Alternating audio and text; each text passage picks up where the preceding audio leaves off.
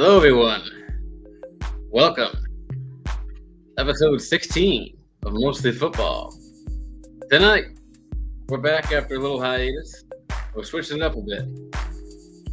We're talking NFL news. We're talking WNBA awards. Playoffs are coming up, if you didn't know. We're talking Tom Brady potentially going to Las Vegas at some point. That was the news. And also, we're talking the brand new documentary featuring Manti Te'o and Lene Kiku, a.k.a. Runanai Tuya Sisopo. These are hard names, folks, and it's going to be an easy night here on Mostly Football. Hey. I might have to bring my soundboard for this. We're doing that little song from now on. At least until I get sick of that one. Dude, what's up? It's good to be back. We took a week off. I was in New York. What were you doing? 2 weeks. I took a trip back. You know, we had a wedding to go to. My wife's a very good friend. She was the maid of honor in our wedding, so we returned the favor and went all the way back up there. Nice. We went to New Orleans this past weekend. Hey, okay. Did some family visiting. Port of New Orleans. I love it. It was fun. It rained the whole weekend, but, you know. Always good to see family. How does your lovely daughter do on big trips like that? Well, she didn't go. She had school, unfortunately. She didn't go. But her last big trip, we had an 8-hour car ride. She did pretty good, you know. As long as she has something to keep her attention, she'll be fine. And then she slept most of the ride, so. Yeah, you feel real bad. They're just strapped in there for like hours at a time. Right. And, yeah, it's rough. No, she was good. But yeah, she didn't go this time. Hopefully we can go another time, but I ain't seen that part of my family in almost 10 years, so. Whoa. Yeah. Okay. Well, that's fun. Yeah, so we had always good to see family, usually.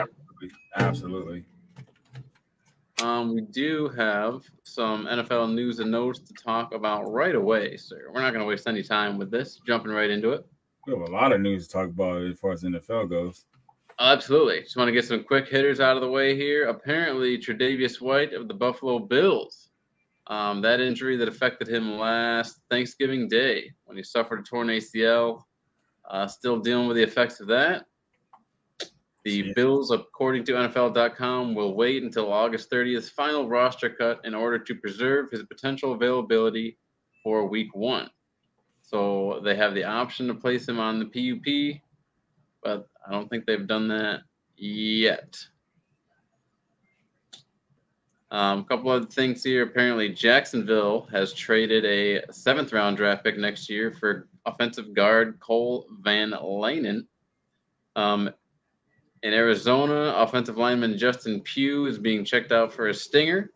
In Baltimore, they have placed running back Gus Edwards on the PUP list. I think he's going to miss the first few weeks of the season with that. Jesus. Yeah.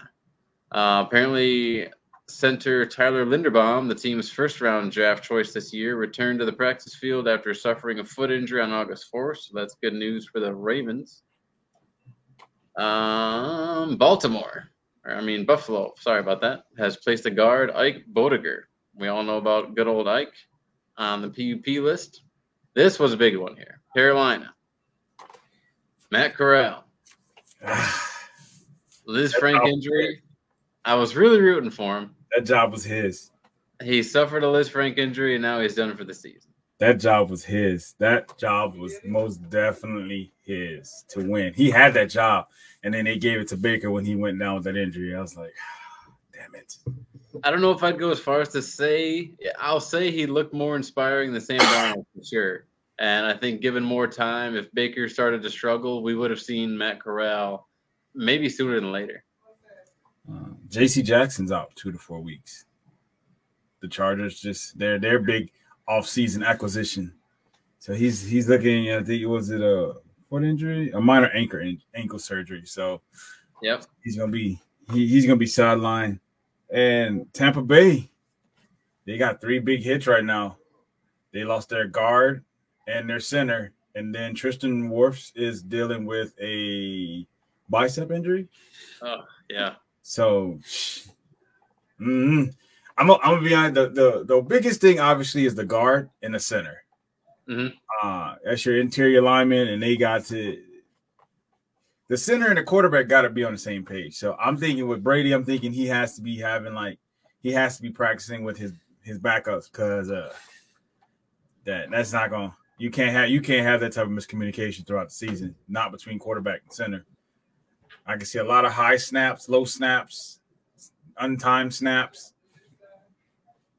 Yeah, I mean, I've always been one to believe that offensive guard is one of the more replaceable positions in the league. You know, you can usually get away with. I understand there's probably going to be a gap right between your starter and your backup, but when it comes to guard, usually don't feel it as much. You can like throw an athletic tackle in there sometimes and see what happens. But now you start talking about your center and Ryan Jensen, who came back just for you, just for Brady, you know, just to see ride it out one last year. And then his backup goes down for the year.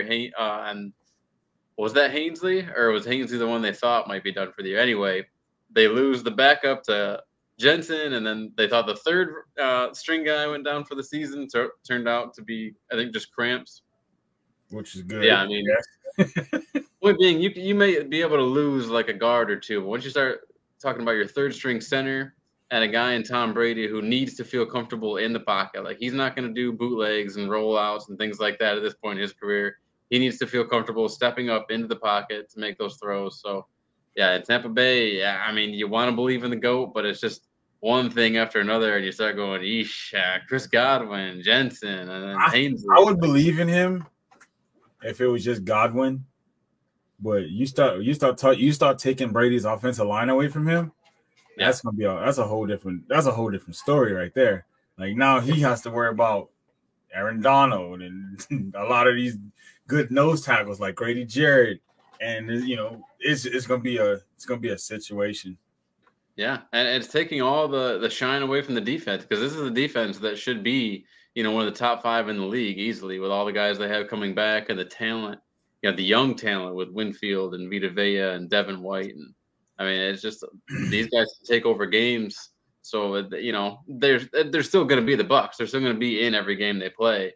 It's just when you're not talking about peak Brady seems like he needed Jensen to be in there. And now he's definitely going to need it. You're going to see it. I think we're going to see a lot of miscommunication as far as like snaps goes, like early snaps, late snaps, shit that goes over Brady's head is going to be too low.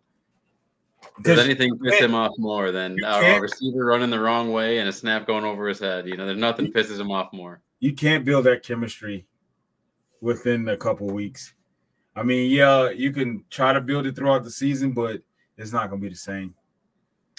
Reported, you know, Mike Evans just came back to practice. Supposedly has like a minor hamstring injury, but those type of things just, yeah, he's been pretty durable. I guess he's only missed like 7 games total his whole career, but still, you never like to hear things like that early in training camp. Yeah, well, here's another injury. Slant Man went down with a hamstring injury. Yeah, he went down with a hamstring. So they kept him out. So we're gonna see how that. You know how hamstring can be. It can be a couple weeks or it can be a couple months. So they can linger. We're gonna see how that plays out. You have to let it linger, as the Cranberries would say, and the hamstrings do. Kevon Thibodeau, he went out last night. I should have pulled up the highlight. Luckily, they got lucky. They dodged the bullet. He's looking at 3 to 4 weeks. So I think he may miss probably the first 2 weeks. But I think they dodged the bullet here with this one. He's gonna be a work. He's gonna be a project. He has the talent. He just needs to develop I can't think of the word that I'm looking for. He needs the technique. Yes. The technique isn't there. He has the skill, he has the talent. The technique isn't there. So this hit on Twitter were all over the place. The hit that happened last night, was it last night or sometime this weekend? Yep. It could have been. I feel like I'm looking at it. I feel like it could have been avoided. A lot of people like, oh, it's a dirty hit. I mean, I had to look at it a couple times. It's painful as shit to watch. It hurt my damn knee watching it. But Yes. he hesitates. There's a part where, like, so he's coming down, and then there's a blocker coming to him. So he stops and he hesitates. And obviously the blocker, I'm like, I got to get lower than you. He gets low, and he just kind of the knee was just there, and it's kind of buckled. But luckily, it's nothing serious. So they're looking at 3 to 4 weeks and not a season. So, who was it? The tackle that they drafted, was it Evan Neal? Was his name? Yes. From Alabama. Yep. Yeah, he needs some work. They need to get him on like one of those little balance balls or something, because his first game was terrible. I ain't never seen an offensive lineman on the ground that many times. I ain't never seen it. Yeah, like, you saw the flashes, but you saw the biggest hang-ups that people had about him was his balance. And dear God, that shit was awful. Like, he was on the ground a lot. And this was news to me, actually, because going into the draft, the things that I heard was Ike Ekwonu out of NC State was the more aggressive guy, but that Evan Neal was the more like technique refined, pro-ready guy. From what I haven't seen a lot of him, but the plays I have seen, yeah, he's been off balance. Guys just like blow right by him because he doesn't have his feet under him. It's been kind of rough so far, and it reminds me of Andrew Thomas. Andrew Thomas's rookie year was pretty rough, so hopefully he can pick it up. But yeah, right now, if you're Daniel Jones and you're looking to have a better year after last season, and you've never felt comfortable behind this Giants offensive line since you've been drafted, it's not looking any better right now. You're scared. You're super scared. After looking at injuries, they just signed Max Garcia off the street as their center, so. I am terrified if I'm Daniel Jones. I am extremely scared. Saquon better hope Saquon has the breakout year, because if I'm Daniel Jones, I am scared, because that's your tackle. Like, he's the guy that's keeping off Nick Bosa and Joey Bosa off your ass. Yeah. He's keeping guys like Aaron Donald when he's on the edge occasionally. He's keeping those guys off your ass. And if he on his face, on his ass, it's a done deal. And to be fair to him, in that game, he looked pretty sharp. He was getting the ball out quick, so that he's going to have to do a lot of that this season, is get the ball out to Saquon in space, get the ball out to guys like Kadarius Toney and Wan'Dale Robinson in space. And they need to be creative under Brian Daboll, because I don't think this offensive line play is going to do them any favors. No, it's not. It's really not, unless Saquon can get back to rookie year Saquon. It's not. I'm not afraid. I'm definitely not afraid of you. There's one other guy that I have seen that has been really fucking impressive, and that's Malik Willis. I don't know if you've seen his highlights. The kid. The ones I've seen are good. There's been some real low lights as well, there's some low lights, and it's the rookie year. You're gonna have your low lights, but I think those, like, it'll come with time. Obviously, him going through his progressions. Like, I think there was one play this past weekend where he dropped back, and I think he threw it incomplete, but there was a guy like wide open underneath. Mm-hmm. I'm like, okay, that's something that's going to come with time. That's going to be like me getting through my progression, keep my head together, make sure I'm not watching a rush, and keep my eyes downfield. I think that's going to come with time. But I'm going to say, all in all, if Tannehill, I'm going to be like this, and he's going to regret what he said. If Tannehill has a couple bad games, I don't see Mike Vrabel hesitating to put Malik Willis in the game. I'm just going to be honest. I don't see him hesitating on that one. I think it's going to be tough it's certainly going to be tough for Tannehill to look as good as he had these past few seasons with the receiver core the way it is right now. Oh, it's bad. There has been no positive news about Treylon Burks recently. Your top receiver right now is Robert Woods coming off injury, so they need Derrick Henry to be very good. They need him to be fully recovered.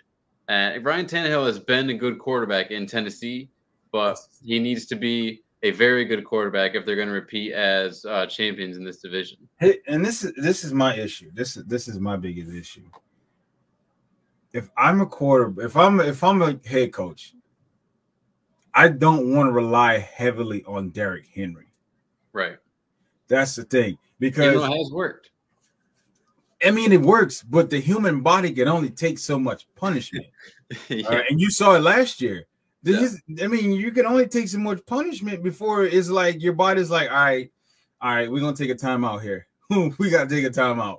And Then now you're sidelined. he's built like Hercules. I mean, you couldn't find a more freakish body. Right. But I mean, at the same time, I mean, you look at you gotta look at it this way. He's what, 6'4"? He's like what, 6'4"? Right. Yeah, he's enormous. Somewhere around there, like 230, 240.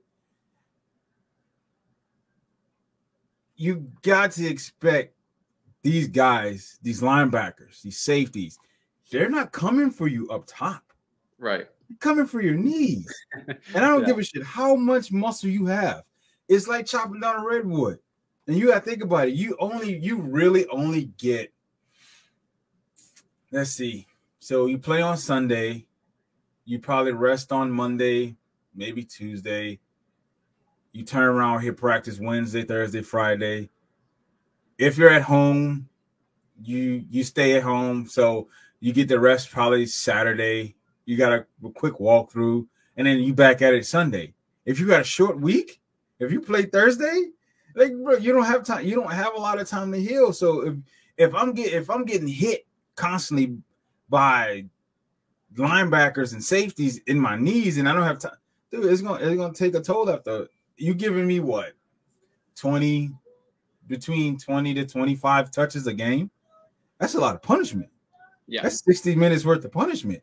Like at some point, you got to figure it out. At some point, your wide receivers are going to have to make plays. Treylon Burks, you made that dumb fucking mistake and traded AJ Brown. I'd have never traded. I'm sorry, I would have traded him. Not for a first round, not for a draft pick. No. Give me something in return. Because now you stuck with Treylon Burks, and I ain't heard anything good about him so far. Only thing I heard was he was out of shape. I heard that his cardio was horrible. I've heard that, but what are you gonna do? Are you gonna rely on a bunch of grocery bag boys to what? Is the offense is going to go through Derrick Henry. Yes. Everybody knows it's going to go through Derrick Henry. We're going to put 8 in the box, and we're going to dare you to throw it. We're going to force you to throw the ball to Treylon Burks. He's going to have to grow up. Who the hell is this? This is like, I mean, I can't, that's not one of those defenses you can name. It's not like the Tampa Bay where it's like this guy, that guy, but Harold Landry, Bud Dupree, Jeffrey Simmons, young cornerbacks in Fulton and Farley, and I think Kevin Byard's still on this team. So, I mean, defense is there. But if you're not scoring points, right? I mean, I'm a prime example. The 2016 Atlanta Falcons. Our defense was shit. It was not a great defense. We gave up a lot of points. The only reason why we got as far as we did is because our offense was putting up more points. We were outscoring off. I can remember the game we played against the Saints. Like, we were blowing their asses out. And at one point, our defense just said, fuck it, we don't want to play no more. And we almost lost the game. Luckily, we had a strip sack. I think we had a strip sack that game. But at the end of the day, we gave up a ton of points and a ton of yards. But we were scoring more points. But if your defense is constantly on the field because your offense can't score points, and they're relying on Derrick Henry, at some point, you got to figure it out. Like, something's got to give. And that's why I think Malik Willis is going to be able to come in, and he's going to do what Tannehill can't, and that's run the read option. I do wonder if they're going to do like, what the Ravens did when they had Lamar and Flacco. The Eagles did this when they had Wentz and Jalen Hurts his rookie year. Like, a few packages here and there to get the juice going. If you play, read options, stuff like that. Just a few packages here and there to get the juices going. I think the Niners did it with Trey Lance as well. They might have a few packages for Willis throughout the year too. Because, like I said, if I'm looking at their offense, they don't have a lot. They don't have a lot to hang their hats on. Are you giving enough credit to the fact that your boy Austin Hooper is on this team? I will give you Have that. you thought about that long enough? Austin Hooper is going to be that safety blanket for Tannehill or Malik Willis, but again, he's not a deep threat. You don't think he could bust the field wide open like Kyle Pitts? No. He'll make tough catches. He'll make the contested catches against safety. He'll outrun your linebackers, but at the end of the day, I can still put 8 in the box and keep him covered one-on-one. Like, that's the thing. Like, you have to show me. They have to show me as a defensive coordinator that I need to fear your weapons. Only person we fear is Derrick Henry because I got to protect my box because I'm not going to let him run for 400 yards on me. I think Tannehill and Woods are going to have a nice connection because Tannehill is good with timing and Woods is good with routes and timing. But Woods is not going to bust open the offense. He's not going to take, a touchdown, 80 yards. So they do need Burks to be explosive. Not after the ACL injury. Right. They need Burks to be explosive for sure. He's going to have to. Yeah.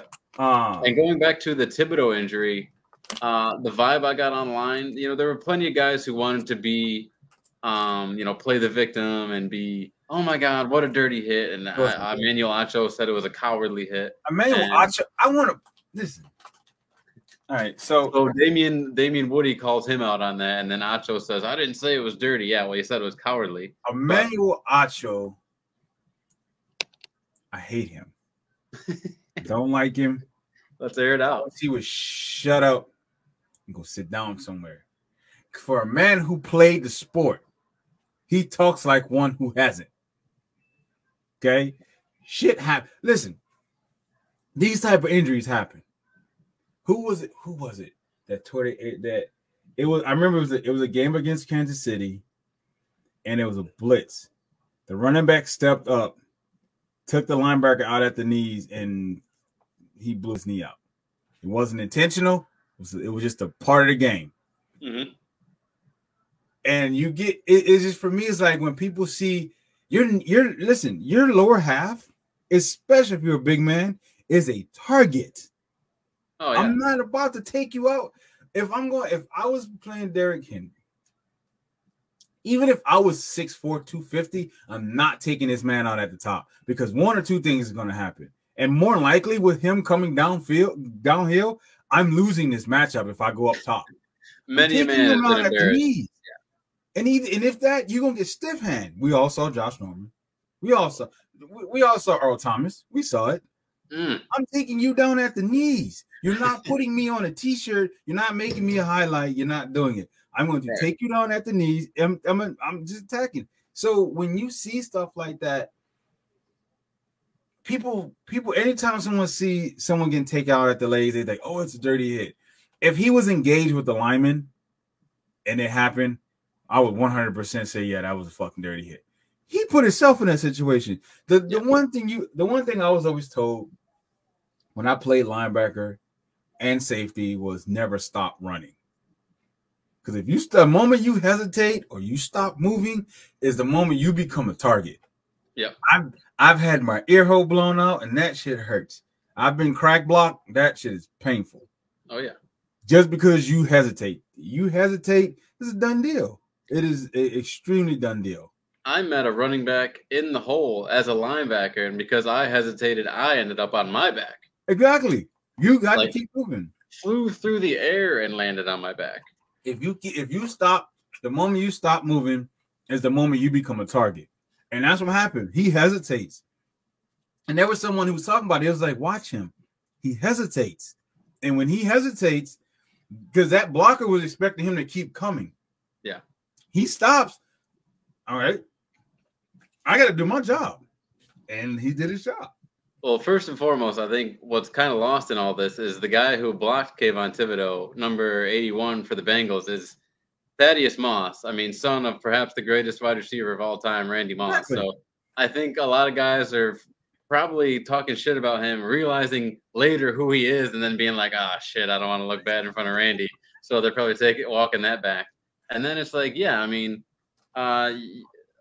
everyone was saying, we got TJ in the chat here.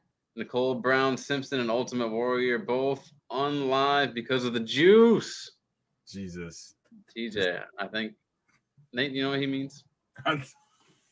I know exactly what he means, but I'm not going down that road. Oh, okay. I like it. Inside jokes between you two. But no, So it was a legal block. It was within the tackle box. He wasn't engaged, like you said. And the and way there I've was no seen flags most on. defenders like successfully take on that block is you kind of matador him aside. Like you have your arms out, you swing your body to the side, and you don't stop and turn your leg so No, that he busts you he, wide open. Like it's the craziest way did to it. take on that block. Because when I first heard it, I was like, let me look at this shit. And then I watched it, and then I was like, initially in my mind, I was like, yeah, that was a dirty hit. But then you watch it, and he stops, bro. He stops. Like he's running and he stops, and he's like, he hesitates, and it's too late at this point, bro. It's done. You put yourself. Luckily, you were able to avoid serious injury, and you never want to see anybody get injured, but you gotta be smart. You gotta know the game, and that's why I'll say the technique part. You gotta take that block on. You can't hesitate. You can't be like, oh shit, oh, what's happening? You gotta know where the ball's at. You gotta know where it's going. So it sucks that he's injured, but luckily, like I said, he's avoided major injuries, so he'll be fine. But, yeah, there were some other things that happened over the weekend, like preseason game wise. The Cardinals took on the Ravens. I like watching guys like Trace McSorley. You know, he's just fun to watch in the preseason. Tyler Huntley, the backup for the Baltimore, like those guys who get a chance to like really roll around, show off their athleticism, show what they can do when the play breaks down. Like they're a lot of fun to watch. And then, who'd you bring up there? Coach Kyler. Coach Kyler, how about that? Did he have on his gaming headset? Yeah, he did. He had the headset. He was coaching. He was calling the plays on the sideline. He had, you know how the coaches they do, they cover their face with the play sheet. He did all that. I was like, oh, look, he calling the plays. Unfortunately, the team didn't really execute the plays that was being called correctly. But hey, they've got some young guys. I mean, first of all, what do you think of their black helmets? I love those helmets. The black helmets with the red tint to them, dude. Probably the best helmets in the game right now. Okay, so here's why. Because as a Falcons fan, don't you feel like they're stealing a little bit of that Dirty Bird thunder? Oh, they probably are, but they do it better than we did, and we didn't think about it. So I'm like, I'll take it. Right. I like the helmet. I really do. I like their helmets. I like your take on that. They wore it better than we did, so they can have it. Yeah, because I feel like red's a big part of our helmet scheme or our color scheme, and I don't feel like we use it enough. Like that's when I don't feel like we use the color red enough, and the shitty jerseys that this one here, this shit FUBU jersey here, I hate these jerseys. I hate them. When they released them last year, I hate them. Yeah, I don't know why teams don't like lean into. Like try to look like what the animal looks like, Like I have a little bit more pattern to it. Like, I don't. Me personally, I feel like. Here's my thing. Like I get it. As the league, you want to be uniform, cool, but let's spice this shit up. Yes. Let's let these teams get creative with their color schemes, their helmets, their cleats, their jerseys, their pants. Let's let them get creative. Because at this point, this shit's boring. Nah, don't give me. I mean, I can't really see. I mean, the Jets all black jerseys with their black helmets that's gonna be a nice ass fucking uniform this year. The Bengals with the all white finally after fucking decades. Yes. After decades, exactly. Like, and I mean, the designs are out there. Like I've seen for years now, people come out with the coolest designs for NFL teams to use, but. I don't know. Hopefully they spice it up a bit. But speaking of the Falcons, I mean, they had a game themselves. They played against the Detroit Lions. Was that their most recent game? Nah, the Jets last night, Monday Night Football. Jets, that's right. Okay. Yeah, so what did you see against the Jets? Who'd you like? Who'd you not like? What's working? I'm going to start with the Lions first. The Lions first, I'm enjoying Marcus Mariota. Marcus Mariota looks like he has a lot to prove. He has a big-ass chip on his shoulder. And he's looking to prove that he can still be that number one pick from those years ago. And he's looking like it. The connection between him and Kyle Pitts, I like it. They're building chemistry fast, and it's going to show out when the regular season starts. Now, as for Desmond Ridder is looking. I like him. Grade A. The kid can make plays. He's mobile. Our offense this year is going to be a lot of running. It's going to be a lot of moving the pocket, a lot of play action. They did a shit ton of play actions last night. And boy, did the Jets get their asses torched for it.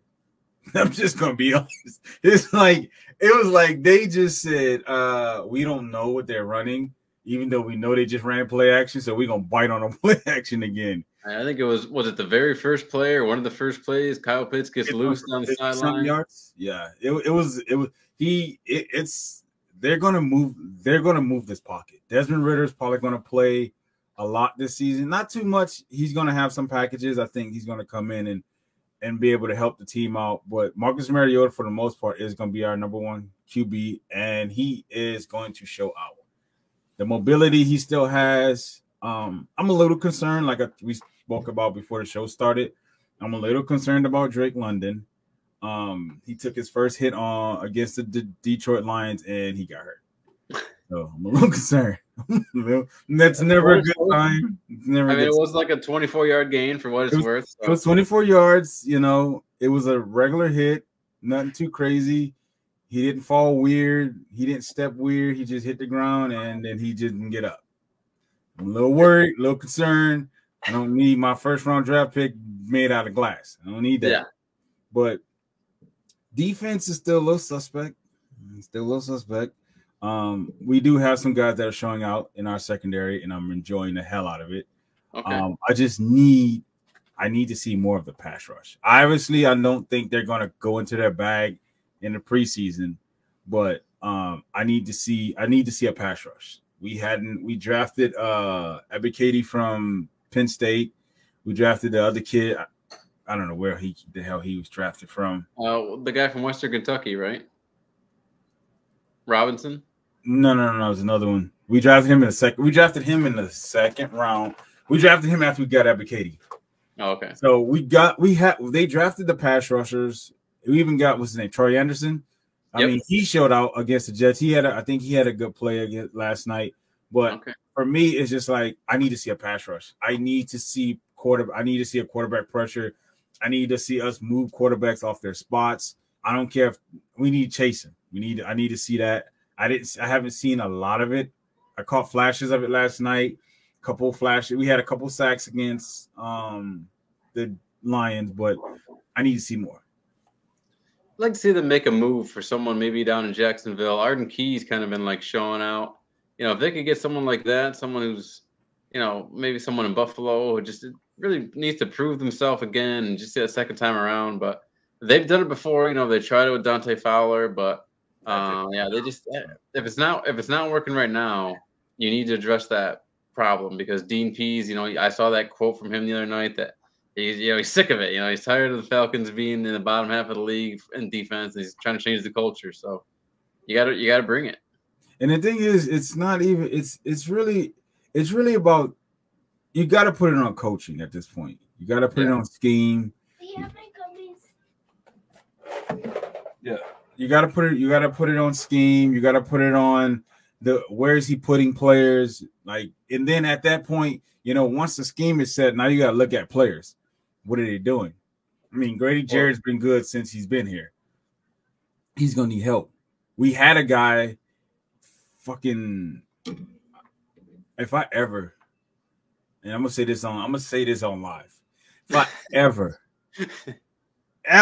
run into Eddie Goldman in public, I'm going to shoot him in his kneecap. Oh no, we said it. Eddie, just kidding. He's gonna metaphorically do that. He's gonna think about it. Nope. He's definitely not saying. He's definitely not threatening to shoot your kneecaps. I'm going to blow his kneecap off. With a metaphorical gun. No. That is bullshit. With an unregistered 22. Why, bro? Why did you do that to us? I was excited. You have no idea how excited I was when I saw his name come across my phone. Well, speaking of making moves and speaking of former Bears, you did say you'd like to see them make a move for a particular linebacker. It would be if I would say let's let Deion Jones get healthy. Roquan Smith is unhappy. Yes. He is back in practice for the Bears, just so everyone knows if you don't know. He says that the new office doesn't value him that much. Cool. We'll take him. We'll show him value.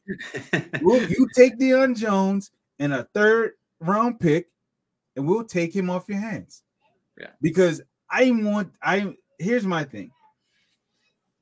Deion Jones was good. Deion Jones, he changed the game because he was that first type of linebacker that small stature but the speed. Yeah. And then everyone else started following suit. The problem is, like every goddamn thing else in this damn league, everyone who did it better than we did. Okay, so we drafted this tiny bastard. I think he's at like 230. He's 6 foot or 6'1" at 230. What the fuck are we gonna do at 230? So what happened was offensives, they started getting bigger. So now the linemen are bigger. So now you're used to this at blitzing. You get held up at the line. You can't do shit. All you can do is run sideline and sideline. What good are you? You can't cover tight ends. I mean, the Super Bowl year, he was excellent. Yes, that was coming off his 2nd year. I think that was his 2nd year in the league. Yeah, because at that point, nothing was really done yet. In that 3-4, which is what they were running, like they haven't had the personnel they needed to take up multiple guys on the line. So the bigger offensive linemen, if you're not commanding double teams like they have not been doing in Atlanta, whether they've drafted, a Tack McKinley, or I remember even going back to like Hagman, a long time ago from I Minnesota, had a lot of hope for that kid. So I had a lot of hope for him. Yeah, Marlon Davidson, like that. A lot of guys in and out of here that. We even had Dante Poe at one point, and he didn't do nothing. Yeah, so they've been trying to run the 3-4 unsuccessfully. I think they're doing more of a 4-3 now, but I mean every team is mostly doing nickel anyway. So I think that, and that, like I said, for me at this point, I'm ready to get rid of all of Dan Quinn's guys. That's at least the defensive guys, because it's at this point they're not panning out. Deion Jones, where do you put him? I can't see where do you put it, because if he's gonna be my middle, I need something solid in the middle. Yeah. Because if all they got to do is run a center at you and they take you out to play, what good are you? Now, who is the other projected line? Is it Michael Walker? Yeah, Michael Walker. The last thing I heard, like they said, he is improving. Like he is becoming that general of the defense, the play caller of the defense, and that shit makes me happy. Absolutely. If we can get that going, then I'm good to go. You know what I'm saying? So like that's like there are people there are guys that are stepping up. The problem is I don't need them to just step up. Like I need you to come in and make a difference. Like I need you to come in and be like, this is a game changer. And like AJ Terrell has been a silent assassin for his first 2 years in the league. He's not getting the credit he deserves. No. I don't think he didn't give up a touchdown last year. I think he was in a top 10 for QBR. And I'm like, we need help. So we went and got Casey Hayward. I'm a little iffy on that one. I gotta see Casey Hayward. I gotta see him.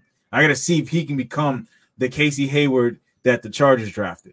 Right. Like, that's the Casey Hayward. I don't need Las Vegas Casey Hayward. I need the Chargers Casey Hayward. That's who I need. Season. Yeah, I need the real Casey Hayward to show up this season. So offensively, I'm not really concerned because you can do a lot with very little on offense. You can, as long as you got a decent play caller, you can do a lot with a little. It's the defense I got a problem with. It's funny that you have like that little concern offensively for Atlanta, but when it comes to Tennessee, you're like, oh man, I don't know. It's like essentially the same offense too. I mean, the reason why I say that is because they rely heavily on one person. We don't rely heavily on one person. If Derrick Henry goes down, your season's over. You don't have A.J. Brown. You don't have Julio Jones. If Derrick Henry goes down again for the year, your season is over. You're dead in the water at this point. By the way, Atlanta fans, just so you know, I am officially El Presidente of the Olamide Zacchaeus fan club. Oh, my God. Nate no longer has rights. If Olamide Zacchaeus ends up being wide receiver 1 for this team and absolutely lighting the NFL on fire, just remember that I am the #1 fan. He's not. And what I really like about Marcus, too, that I never saw before, is he's actually playing with confidence and like his job depends on it. Absolutely. And he's getting the ball out quickly and he's moving around with confidence and he's diving into the end zone. So, that's the Marcus you need to see. I think him getting this second chance was a wake-up call. I think him getting benched in Tennessee, then getting cut, then getting signed as a backup for Vegas, and then being there for those years and only getting in to do a couple trick plays. And I think him getting this opportunity, he's like, okay, this is my opportunity. I can't blow this. And to still have the fire, because I don't blame anyone for going, you know what? This backup quarterback job is the best job you could have. I just hold this clipboard and make millions of dollars every week. Somebody came to me and was like, hey, we're going to sign you to a 3-year deal worth $2.4 million. All you have to do is stand on the sidelines and hope you don't have to get in. That's it? All right, cool. That's it. Because when I get in, guess what? I just got to hand the ball off. I'm not doing much of nothing else. Yes, I will do this. That's why they got guys like, damn, I can't think of his name. Chase Daniel. Chase Daniels is one. There's another. Who's the guy who played for the Jets? I can't think of his name. Oh, fuck me. I don't know. I'm gonna find it because he's gonna bother me. Do you have another story in the sports world here? This past weekend, had a UFC fight. Big UFC fight. UFC 278. This from USA Today. Leon Edwards stuns Kamaru Usman with head kick KO to capture welterweight title at UFC 278. This from Nolan King. Just when, from MMA Junkie, just when it looked like the writing was on the wall, Leon Edwards shocked the world and did the seemingly unthinkable.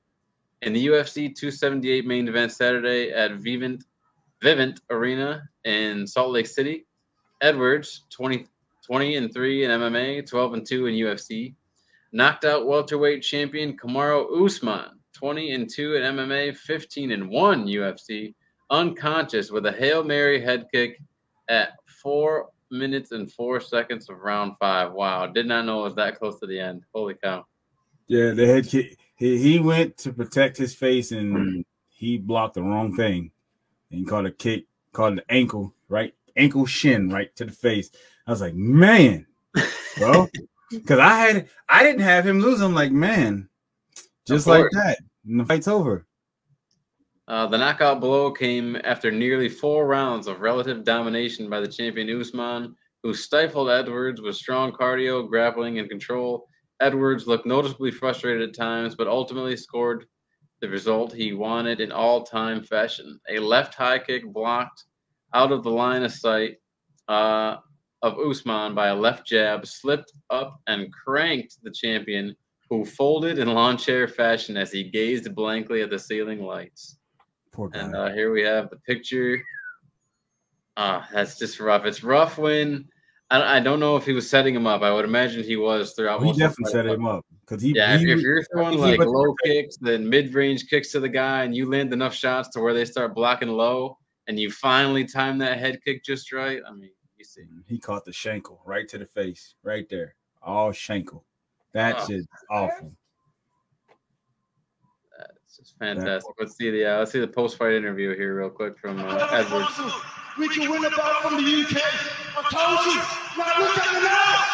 Look at me now. I told you I could do it. And he called his mom after. Juiced. Absolutely juiced. I love it. You love to see it. He called his mom.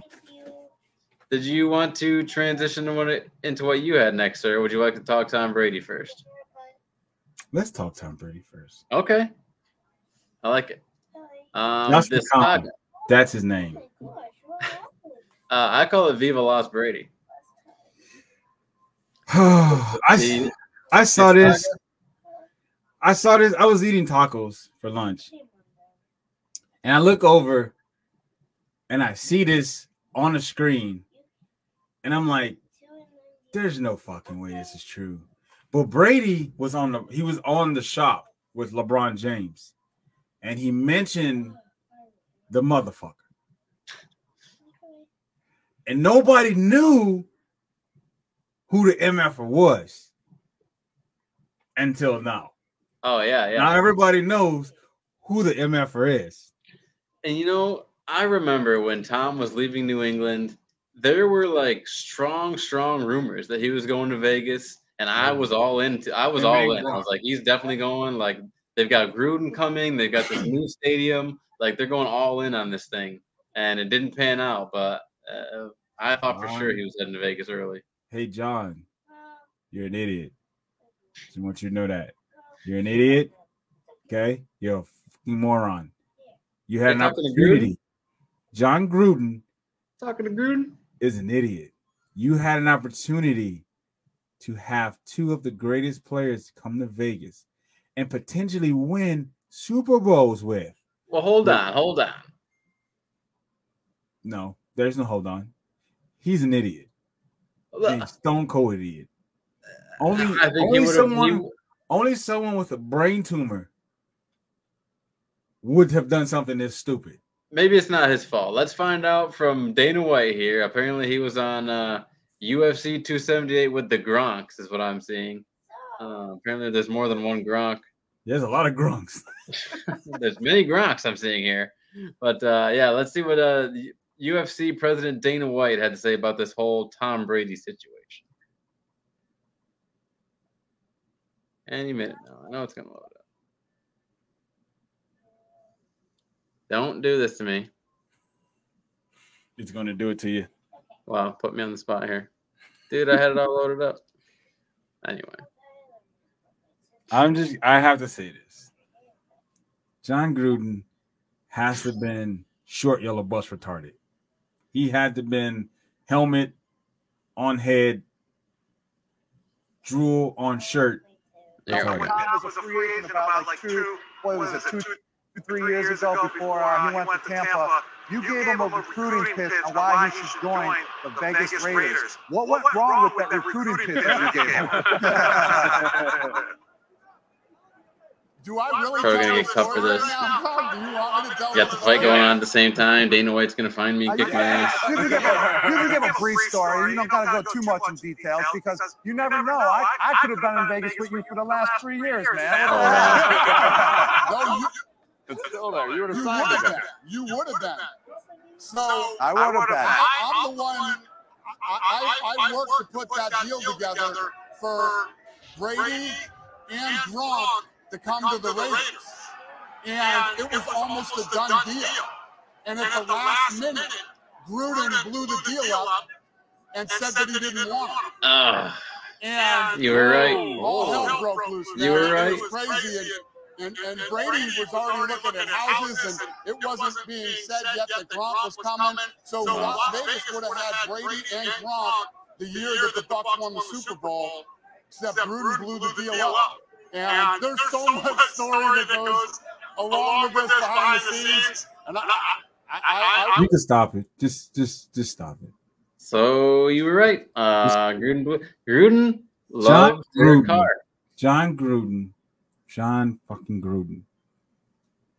You had an opportunity to have, not arguably, there's no argument here. There's no arguing with Tom Brady. This isn't like LeBron James and Michael Jordan, Michael Irvin and Michael. There's no arguing here. Tom Brady is the GOAT of the NFL.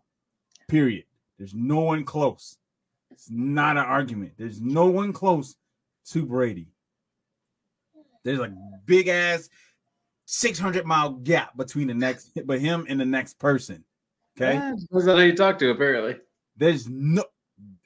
you're an idiot if you believe that there's someone close to Brady. Okay, you're an idiot. John Not even Cam Gruden. Newton. John Gruden is by far the dumbest individual I have ever seen in my life. Hearing this story, I take back all of the pence that I've ever put up for him. You're an idiot. You deserve to be fired. You deserve to be at home sitting on your couch because you're a moron. You're a moron. Well, You the thing had an is, like, opportunity. There's no now- excuse. There ain't no excuse. No, false. There's no excuse. You chose Derek Carr. Derek fucking Carr over Tom Brady? Yeah.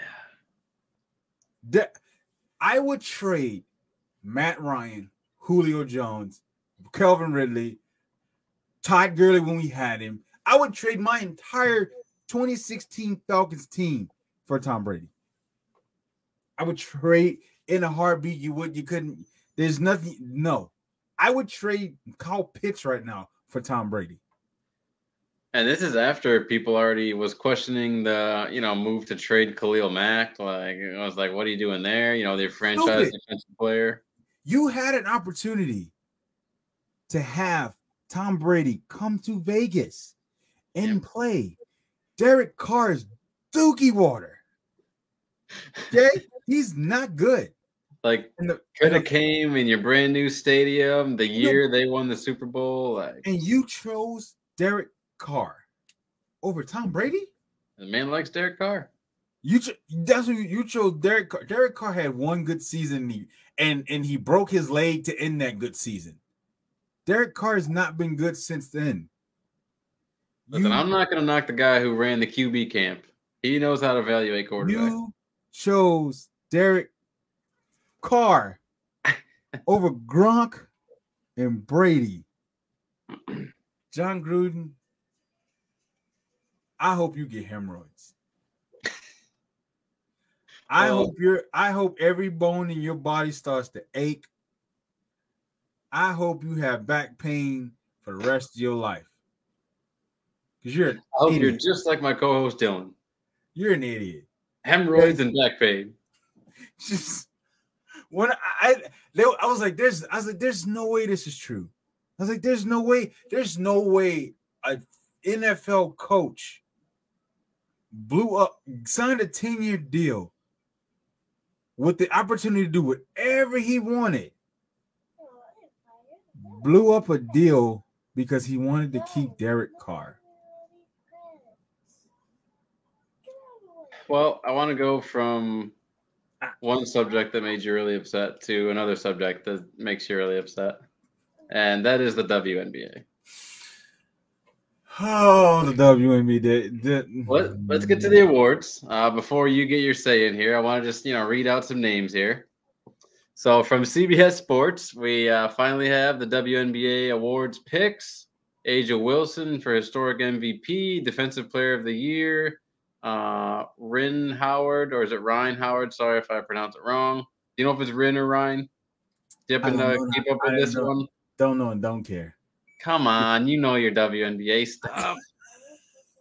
Anyway, from Jack Maloney and Skylar Diggins.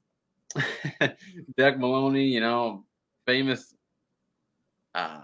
reporter covering the WNBA, says here the 2022 WNBA regular season has come to an end, which we all knew. And after all sorts of drama on the final day, the playoffs are set. 8 teams will now battle it out for this year's title. The postseason action set the tip-off on Wednesday night. Tomorrow night, don't miss it.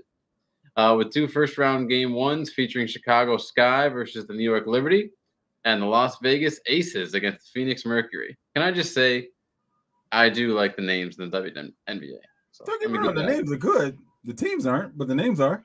Names are good. But before we turn our full attention to the playoffs, it's worth honoring the best of the best from the regular season. This was perhaps the toughest awards ballot to fill out of recent memory, particularly because the races for MVP and Defensive Player of the Year were so narrow. Without further ado, let's get to the picks. MVP, A'ja Wilson of the Las Vegas Aces. She averaged 9.5 points, 9.4 rebounds, and 1.9 blocks, all while shooting 50.1% from the field 37.3 from three-point land. That's your MVP?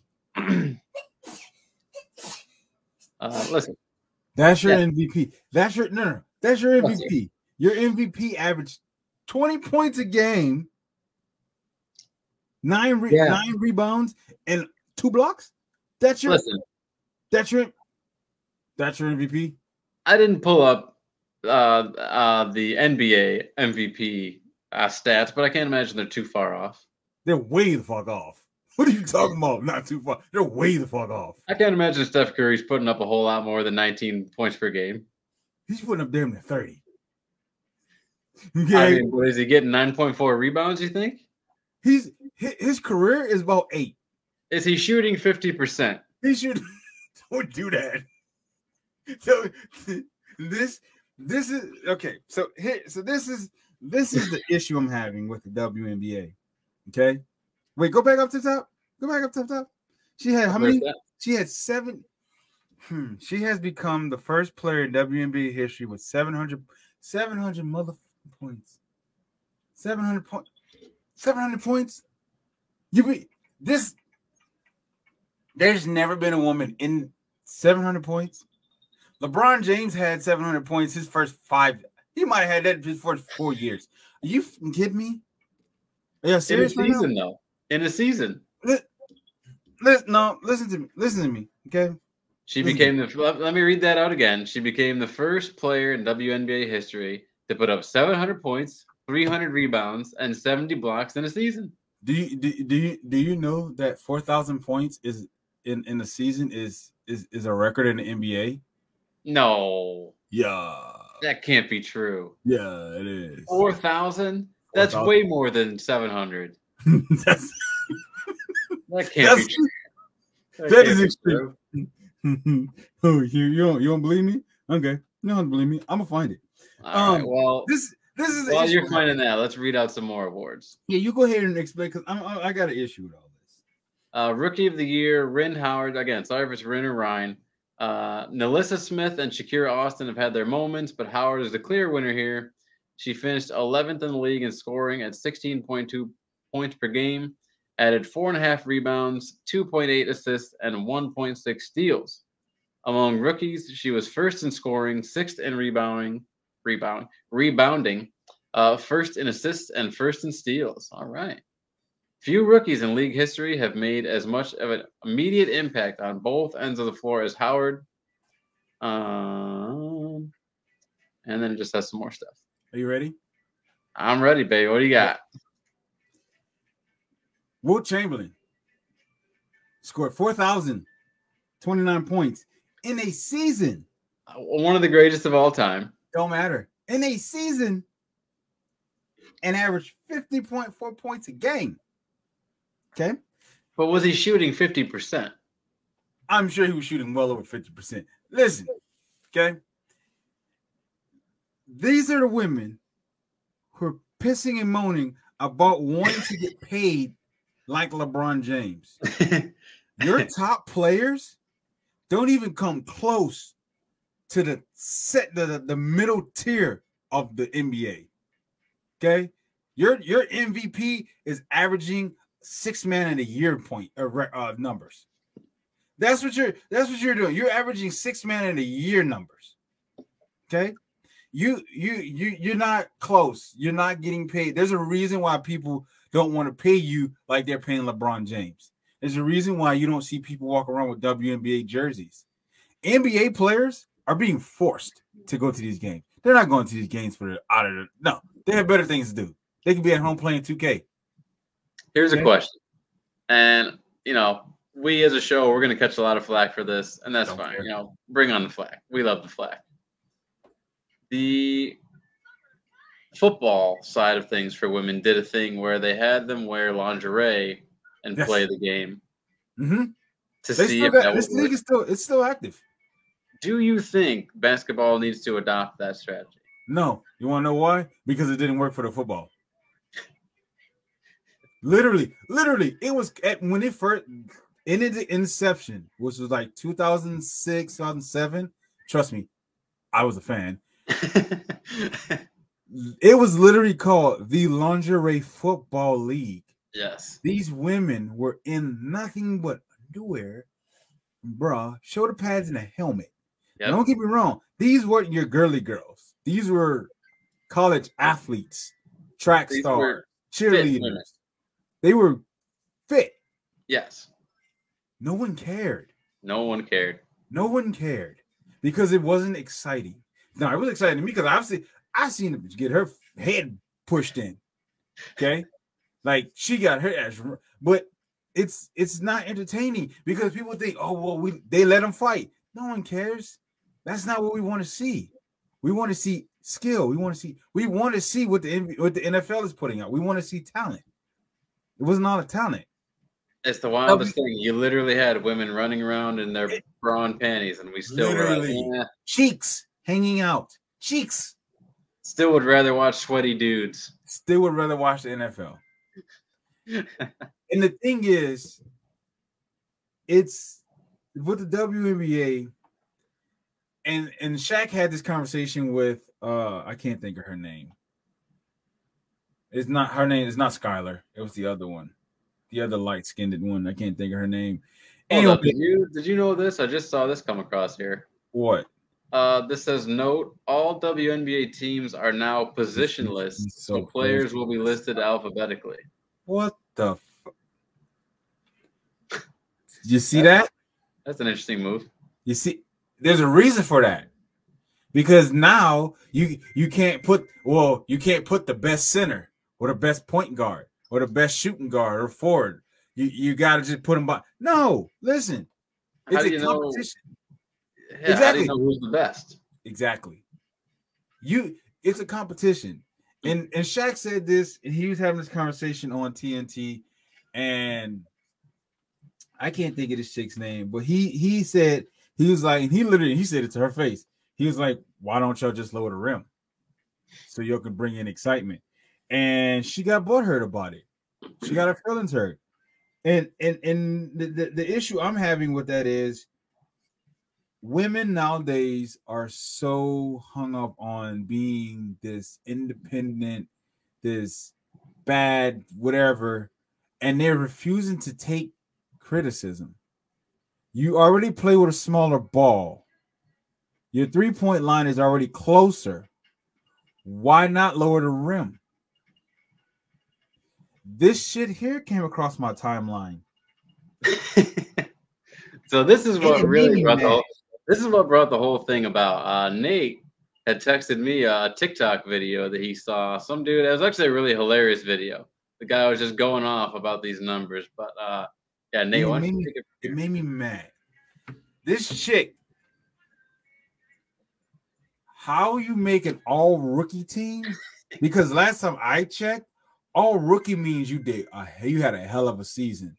You just wasn't the best rookie, but you were one of the best rookies. Because obviously you didn't win Rookie of the Year, but you were on the team, one of the best rookies. Right. If averaging 0.4 points, 0.2 rebounds, 0.3 assists, she didn't average a solid point, a solid rebound or assist. I'm trying to figure out how you average 0.4 points a game.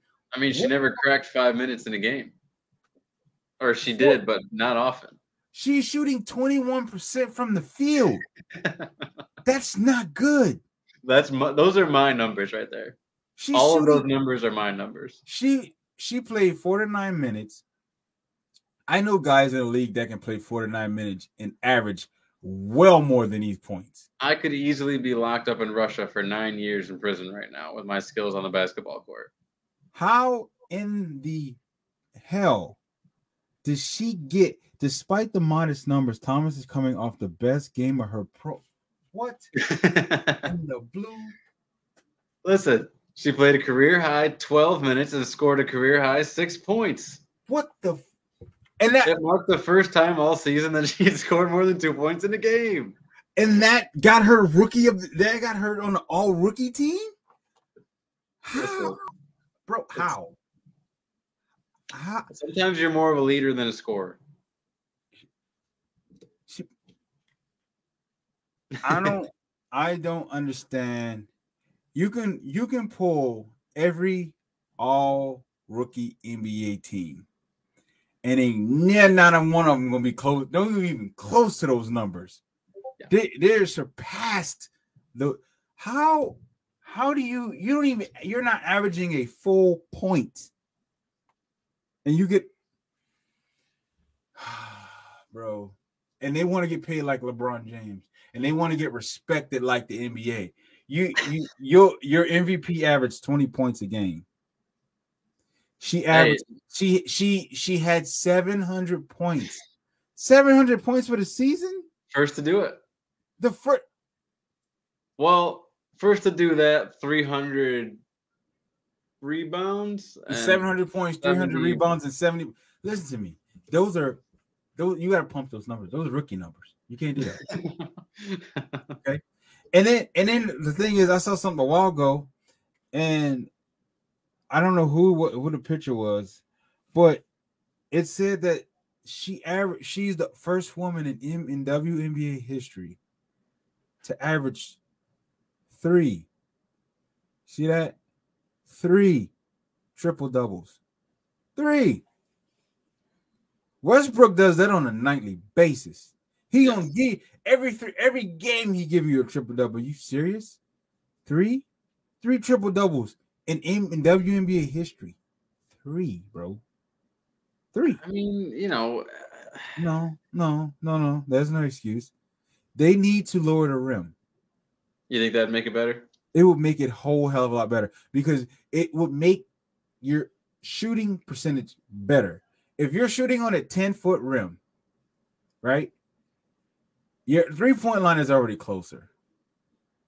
If your top player in your league averaged 19.5 points, that's your MVP, you have a problem. You have a scoring problem.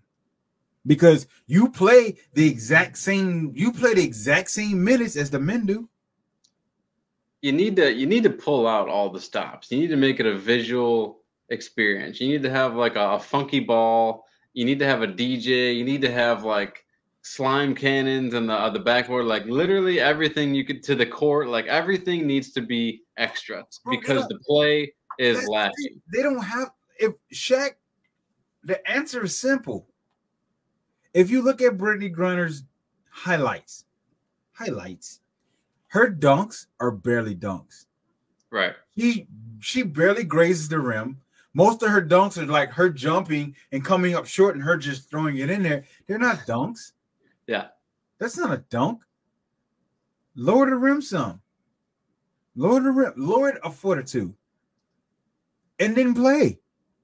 Because what's happening is your game is so shit that nobody wants to watch it. And you can't get mad because Steph Curry's he can pay with his one salary for the year, he can pay everybody's salary.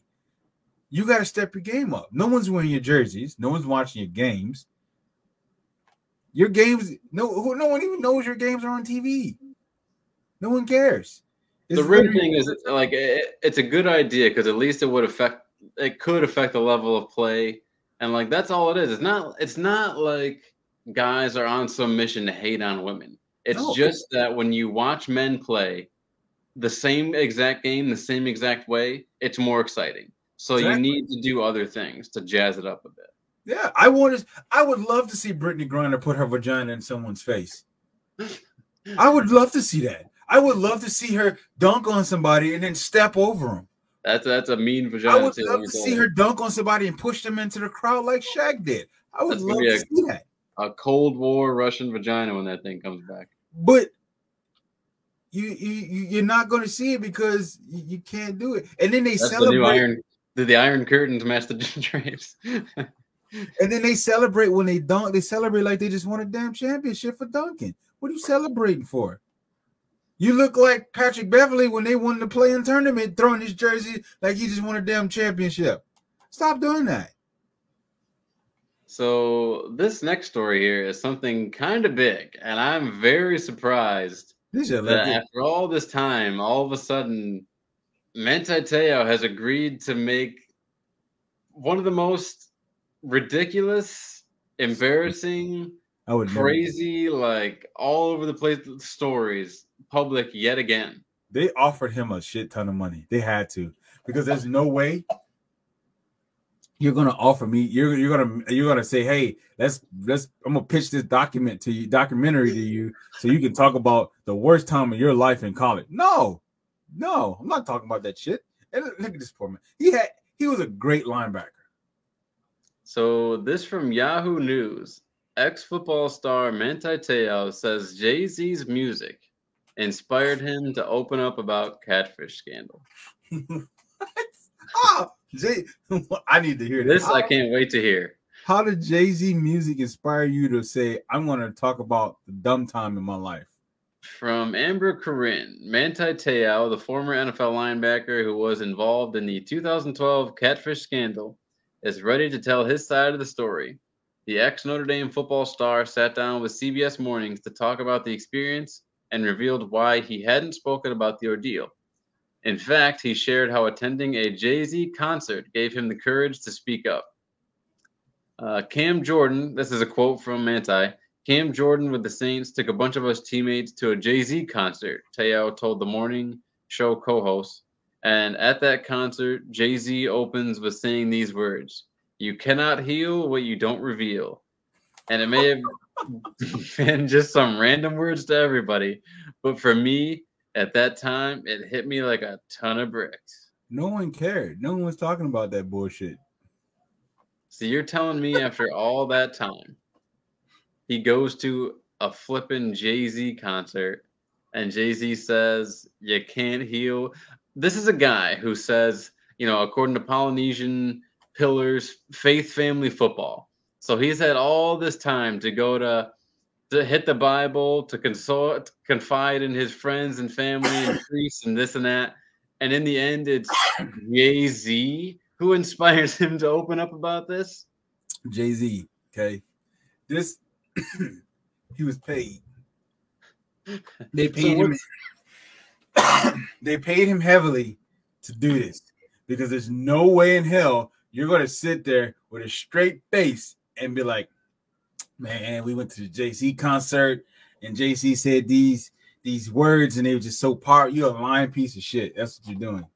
You're not going to fool me and make me believe that you went to a Jay-Z concert. He spoke some powerful words. No, you're an idiot. They're paying you a lot of money to make an ass of yourself again, and you about to embarrass your entire family, your entire culture, your entire livelihood for money. You're an asshole. Goes on to say, in 2012, the former San Diego Charger shared a story about his grandmother passing away. Ironically, he thought his girlfriend at the time had died on the same exact day. However, his girlfriend hadn't actually died. She never existed. Bum, bum, bum. The unusual story quickly began to make its rounds in media, developing into a high-profile catfishing dilemma. It has now become the subject of the Netflix documentary Untold, the Girlfriend Who Didn't Exist. You played for Notre Dame. You were a highly rated linebacker coming into school. You were the top linebacker in the country. And you do this? When I heard about it, I was like, there's no fucking way this. Yeah, you remember this pretty well, right? Yeah, I remember this because I was excited for this kid because he was fucking amazing on the field. Definitely. Manti Te'o was fucking amazing. And then he goes and does this. I'm like, there's no way this is real. Well, the thing that really has changed it for me was at the time, the media was like selling it as he was in on it and like created the thing and all to get the extra attention and the Heisman boost and this and that.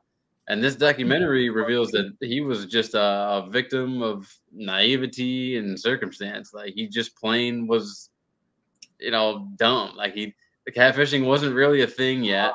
So there was that. And like he believed a lot of crazy excuses from this person about why like he couldn't see her or whatever. It's really nuts. And then you hear her, the other Lene's side of it, and it's like she is transitioning now into a she, so there's that going on. So he was gay. What's that? So he was gay? Yeah, the whole time he was just like a gay, suppressed gay man speaking to Manti Te'o as this woman. Like, created a profile online, used some random classmate of his picture, made up family members, all this stuff. So you got here's my thing, and this is something that I realized, and this is maybe just me, but if I'm talking to somebody, right, and I'm like, hey, let's talk on the phone. I hate texting. First and foremost, I don't like texting. I'm not fit to sit here and text back. Like, I mean, we can for a little bit, but I want to be on the phone at this point. Yeah. If I say let's talk, and you be like, yeah, I can't. All right, that's strike one. Hey, let's video chat. I can't. That's strike two. Yeah, she would say like my phone's cracked, or this or that. Like, pretend that the connection was bad. Oh, your connection's bad. Well, guess what? Our connection is no longer here, so we're done. So you can go and take your shit. So this whole, I don't feel bad for people who get catfished. You got to watch the doc. I don't feel bad for people. I'm gonna watch it just so I can see how stupid this man was. Yeah, the guy lost millions of dollars, like going from the first round to the second round, and he fell damn near to the fifth round. No, it was second round. Oh, I thought he fell a lot further too. I thought he went undrafted. I didn't remember that he only went to the second round. You cannot get catfished like that and then be like, well, I was just naive. No, sir. No. You're like 20 years old. You're a grown ass man. No. You're a grown ass man. He was you're a grown ass man going into the league. You're a grown ass man. Hey, let's pull up this video real quick and see what this says right here. From this is the CBS Morning Show. What?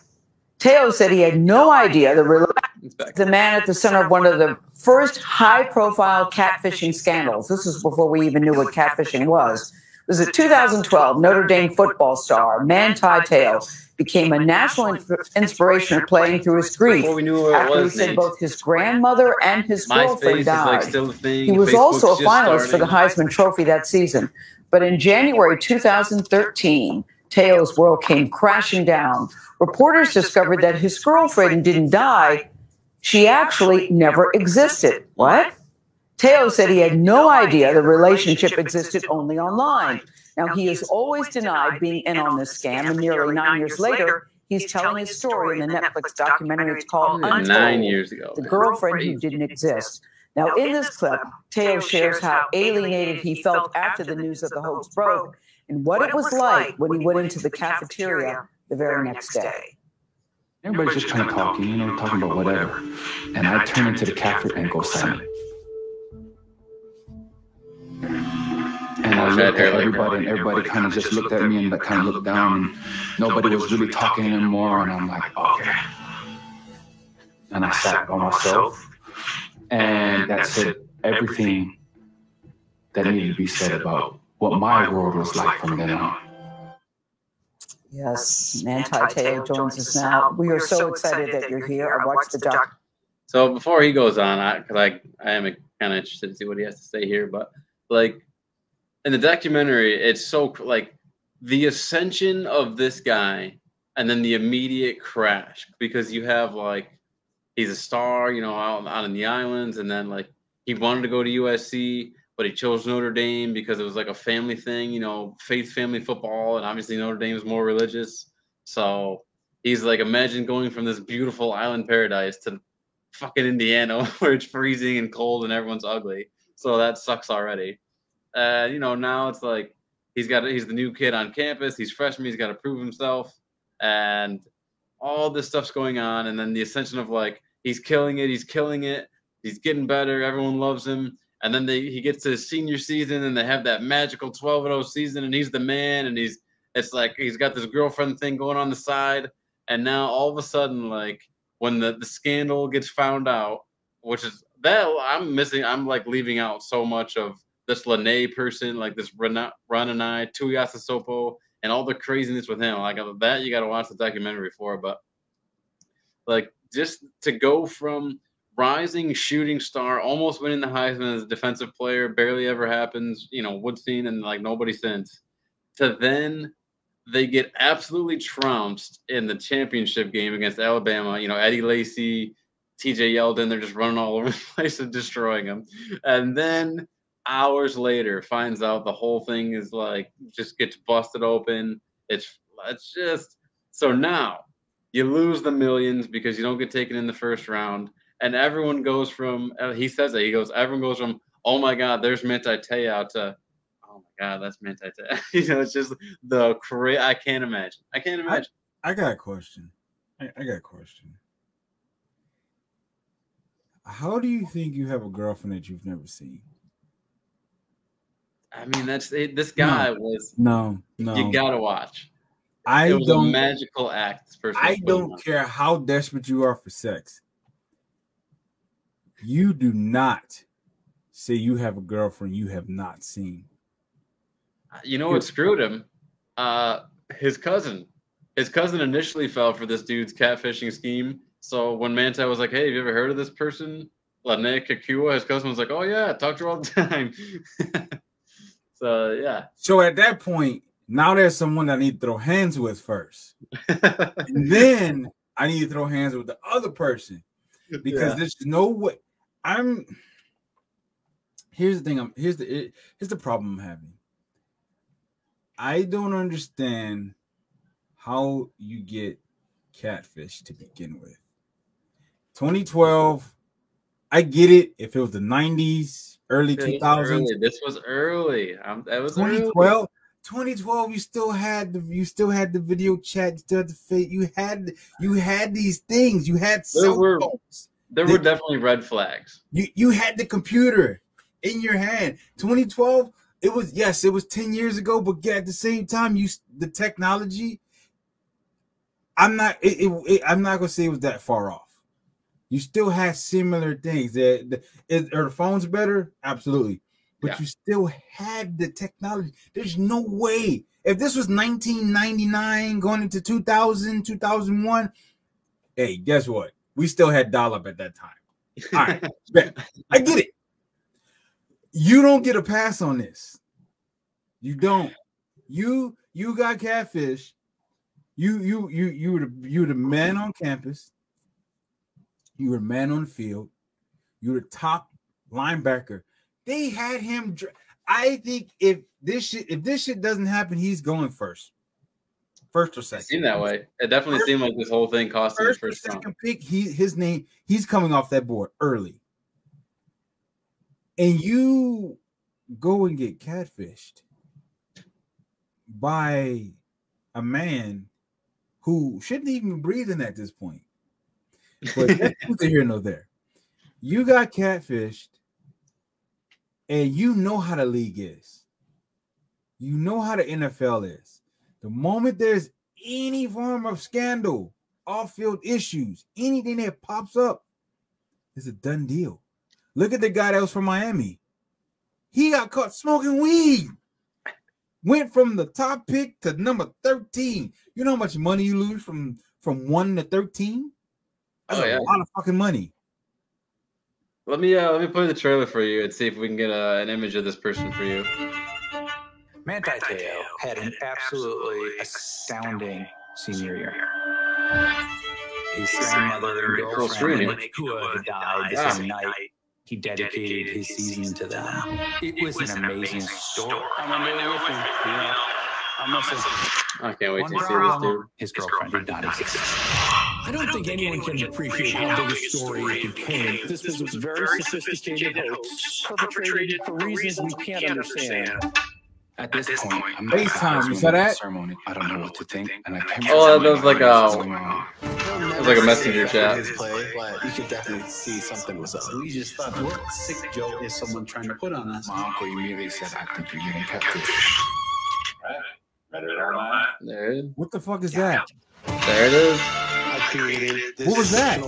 That's Renee. Have courage to just be like, this is who I am. I'd have beat the bitch out of him. Oh, you want to be a woman? I'm gonna beat it out you. What? So, You Yeah, fat, let me see. ugly. That is him in high school. Do you understand? This man cost you your career. He didn't just cost you millions. He cost you your. There's a reason why he's not in the league anymore. Nobody wants to touch him. This human potato. I'd have beat you into shape. That's how long I'd have whooped that ass. I'd have whooped that ass till you were in shape. There's no way you just took my career from me because you were and I guarantee you it had to be because he was jealous. Well, I have a feeling that there's jealousy behind why what happened. You definitely gotta, if you have the time, again, watch it, make your own conclusions. Because it seems like this person clearly has a lot of things going on inside of them. Clearly. I would stump inside, outside. I'm going to stump your insides till they come out of your body.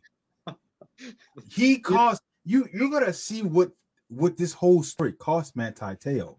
Yeah, like it cost him being a first round draft pick. It cost him his confidence. It cost him his confidence. It cost him his career. Because when something in the league like this happens, when something notable like this happens, nobody wants you around because you're a distraction now. Now you're the guy who had a fake girlfriend. The Chargers drafted you. They took a chance. And because your confidence was already shot, you didn't last very long. The Saints tried you. You didn't make it. You played a couple years with them, and then that was it. You bounced out the league. You cannot. If I was to get catfished, I'm the only person to blame for that. There's no way in hell, no way on this God green earth that you're going to catfish me. I've never seen you. I've never heard your voice. You on drugs if you think that's going to happen. No. And I need to meet you. I want to see your face because I don't want to hope that you're just some fat guy behind a computer. We need to meet up somewhere. Yeah, this certainly this is one of those stories that made people more aware of this type of shit. Like I think there was a Catfish movie out before this, like after Catfish movie with the guy made the TV show after this, and then the TV show came. Yeah. I don't. You can't. And I watched the Catfish TV show, and it's all the same shit, bro. It's all the same stuff. It's this person's. First of all, there's no way in hell I'm falling in love with. I'm gonna be in a relationship with someone for 2 years, and I hadn't heard their voice once. I hadn't seen their face once. This person's voice was convincing. Like they show him going on Dr. Phil and doing the voice. I need to see your face. We need to meet. I'm a top prospect, and I'm potentially going into the league, and you don't want to meet me. That's a problem. That's a big ass red flag. Dude, get this. So, this Renee, Ron and I, Lene is the alias. As the girl, he pretends that Lene dies of leukemia, supposedly. Like this guy actually calls Manti Te'o as when he calls as himself, as Renai Tuiasosopo, he's pretending to be Lene's cousin, Renai Kyuku or whatever. So he calls up Manti, says that Lene died of leukemia. So this is when he thinks that she's dead, right? His grandmother had died. Now he thinks his girlfriend's dead, and there's this whole national championship thing is happening. Later on, the guy is not yet ready to let go of his relationship to Manti Te'o. So he then tries to call Manti back as Lene, already dead, and try to convince Manti that he actually faked the death. And now Manti's this is where you're okay, dude, you are just beyond naive at this point. But then, get this. So Manti's no, this is crazy. I need proof. Send me a picture of yourself with the date, with you doing this, right? So you're okay, well, how the hell is this guy going to pull that off? You're clearly screwed. It cuts to the episode finishes. You're oh, great, teaser, Next episode comes on. This dude reached out because I remember I told you the picture he used was a classmate of his. This guy reached out to the classmate and made up an entire fucking story about one of his family members dying and how to cheer him up, they would like a photo, you know, if you could send a photo doing this to cheer them up. So, dude, just imagine, like, to create such a narrative. You're already balls deep in this spider web with Manti Te'o, and now you're lying to another person to get them to send this. I mean, just to give you a peek behind the curtain of how insane the whole thing is. Like, yeah. So Manti gets that picture and is like, holy shit, she's still alive. It's insane. And he found that out. Dude, he found that out 2 days before the Heisman ceremony. So he had the whole low of thinking she's dead, losing the title game, this and that, the blah, blah, blah. And then goes to the Heisman Award ceremony with Johnny Manziel sitting right next to him 2 days later after this whole nightmare of is Lene dead or not dead. Like, I cannot imagine being in this dude's headspace that whole time. Here's the problem. It's insane. The bitch said she was dead. Yeah. Somebody called and said she was dead. Yeah. It's the cousin, allegedly. Bill Moran in the house. Do you think Rodman rescues Brett? And you say she's dead, and then you get a phone call. At this point, she's dead of leukemia after being in a bad car crash and going through that whole thing with her. From said individual. Yep. No, bro. No. Manti Te'o deserves whatever. From the dead. Manti Te'o, I might say not dead. Manti Te'o deserved everything and anything that he got. He deserved every bit of it. You cannot beat this dude. Get this. It goes even further. They met in real life. They met. And Manti had he was meeting him as the cousin, he thought. After she'd passed away, this guy was like, come meet my baby sister or whatever. This dude actually brought a literal family member of his to meet Manti Te'o as this fake freaking, it was unbelievable. Like there's footage of it and everything. Cell phone footage. The problem with me watching this is probably going to make me hate Manti Te'o. Oh, it's going to make you very angry. You're going to be mad at more that. Than I already do. But because now he's he, she. I'd hate to dead name him, but she's like I'm beating the gender out of you. Understand that. I'm going to beat the gender out of you. That is it's just it wraps up with Manti Te'o being like, I'm okay. My football career sucked, and I'm better now. But like that was the worst time of my life. And Brunei is like, oh my god, I've been able to open up ever since, and I'm in such a great place. And she's like doing this Polynesian dance. He's a lying piece of shit. This little individual ruined your life. Yeah, he took your career from you, and you're sitting there. Oh, I'm okay. While this motherfucker's enjoying his life. No, I'm taking your life. Understand that. You don't get joy. You took my joy. You destroyed my joy. You took money out of my pocket. You took money from my family. You ruined my NFL career because nobody wants. It's like the whole Michael Sam situation. Michael Sam was one hell of a player, but nobody wanted to deal with him because of the situation that they were in. To some extent. No, nobody wanted that. The Rams when the Rams drafted him, they cut him as quickly as they possibly could. Even though he showed out in the preseason, they got rid. They was like, we don't want this shit. We gotta let him go. He just plain wasn't good.